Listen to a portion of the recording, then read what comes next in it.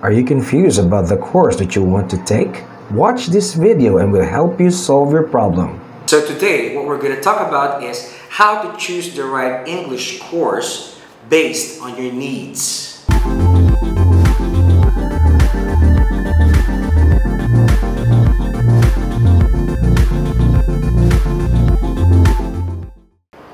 The first thing that you need to do is to understand what you need versus what you want. For example, you want to work in English-speaking countries.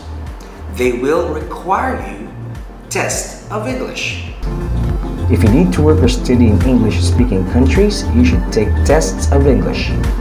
You could either take IELTS or you could take TOEIC course. If you want to study in the USA, UK, Canada, or Australia, you have to get a good score, such as IELTS or TOEIC, or even TOEFL courses.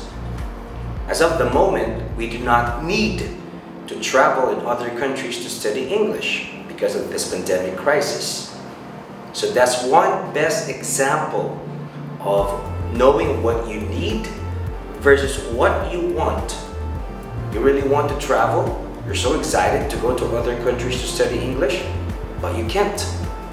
So instead of traveling or going to other countries, you need to stay at home.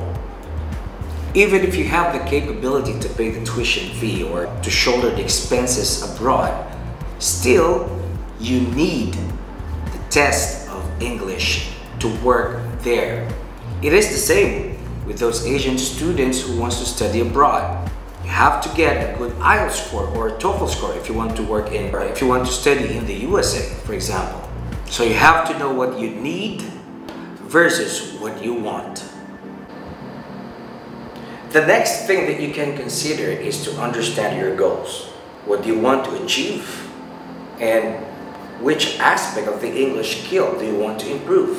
For example, we have courses such as General English or English for Survival. If you don't need to take tests of English, still, these courses will help you improve your skills in English. So remember, you have to understand what do you want to achieve in choosing the right English course.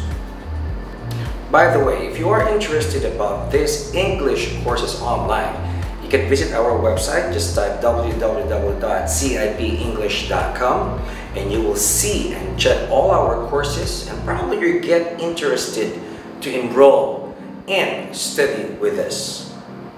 So I hope that you learned something from this video, and if you do, please hit the like button and consider subscribing. I'll see you in the next episode.